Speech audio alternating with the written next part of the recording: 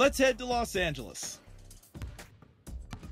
UCLA freshman LiAngelo Ball has been one of college basketball's breakout stars this season.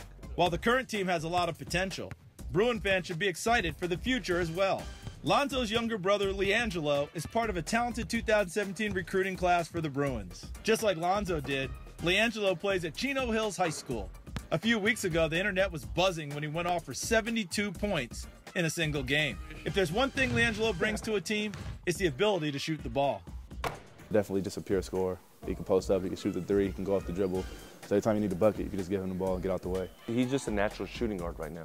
6'4", 6'5", and he's in every word, shooting guard. I try to put up points real fast, get my team going on the offensive end, and just carry over the defense and pick it up on that end too. While he can score in bunches, LiAngelo is working to expand his game beyond just being a shooter. He's capable of hitting 10 threes.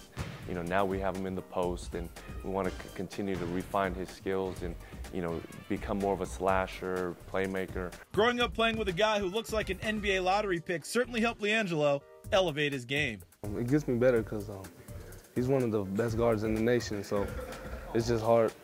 Well, it's harder on me, but that's a good thing.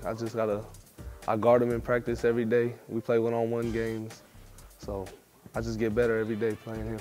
While older brother Lonzo might be off to the NBA by the time LiAngelo gets to campus next fall, the younger Ball is part of a star-studded recruiting class for UCLA that includes 4 other players who are all national top 100 prospects. And the youngest Ball brother, LaMelo, is verbally committed to the Bruins for 2019. So while LiAngelo may not get to share the floor at UCLA with his older brother, he may be reunited with his younger brother in Westwood in a couple of years.